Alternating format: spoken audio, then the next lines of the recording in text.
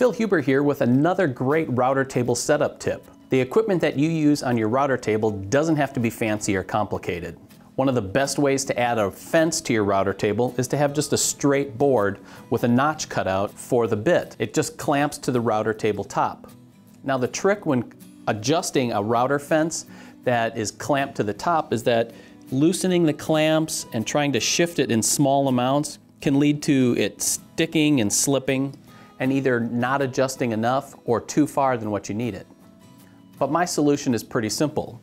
Just leave the clamps on pretty tight and then use my patented micro adjuster. It's just a dead blow mallet. What I can do is just make light taps from one side or the other, and it moves the fence in small increments. It's a way for you to be able to sneak up on the fence setting that you need so you'll get accurate cuts.